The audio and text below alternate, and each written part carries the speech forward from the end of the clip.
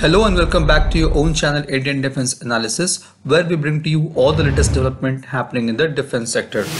On 27th April 2023, two major approval in principle was given by Ministry of Defense.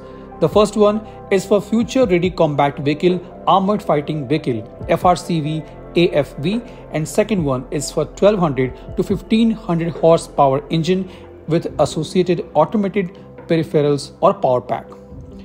The Indian Army's quest for the procurement of Future Ready Combat Vehicle FRCV began with an RFI in June 2021, which has now been accorded approval in principle to be progressed under Make 1 category with minimum of 50% indigenous content.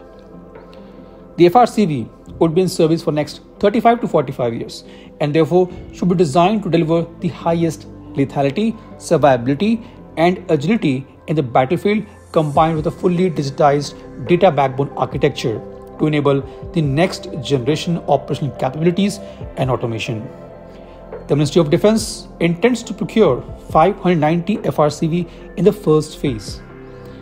The MOD has also outlined detailed specification that is expected in India's next generation main battle tank, which we'll be discussing in today's video in detail. The FRCV will be manned by crew of 4 and will have combat weight of 55 ton plus 5%. Its main gun should be minimum 120 caliber, capable of firing various types of ammunition and engagement of targets in static and dynamic mode by day and night. The main gun should be able to fire AP, FSTS, heat and HE rounds to a minimum distance of 2500 meters, 1600 meter and 5000 meter respectively. It should be able to fire anti-tank and anti-helicopter missiles from 500 meter to 5000 meter.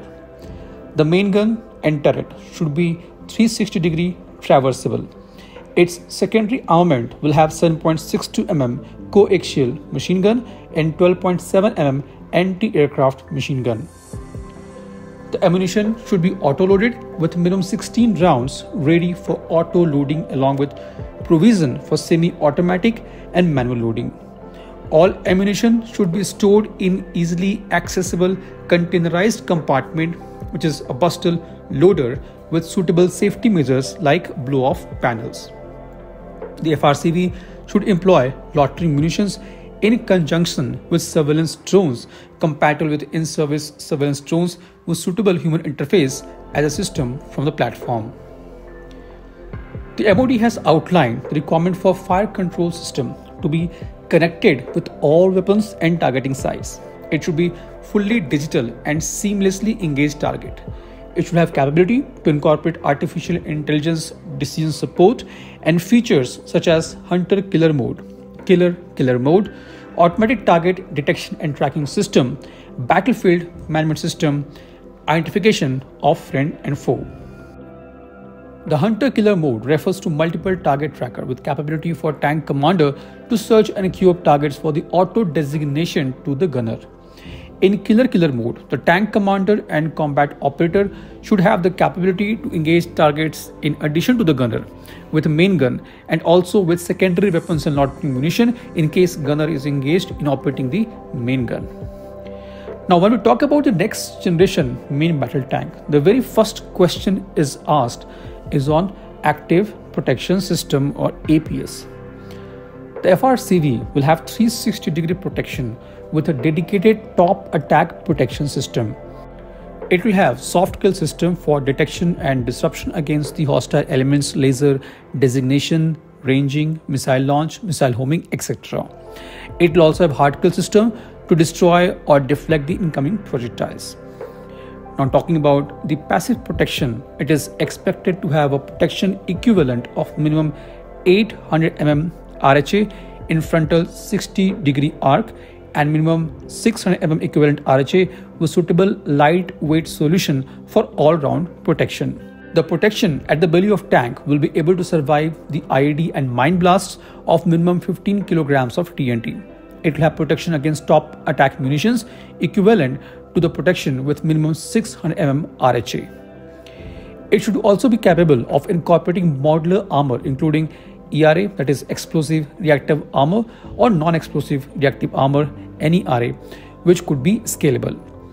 It should also be resistant to cyber warfare with capability to operate in a contested electromagnetic spectrum with intense electronic warfare environment. The main battle tank is expected to be powered by an indigenous power pack, as Ministry of Defense has also given the AIP for 1200 to 1500 horsepower engine with the Associated Automotive Peripherals, that is power pack. The FRCV is expected to have minimum 1500 horsepower engine with a minimum life of 750 engine hours without overhaul.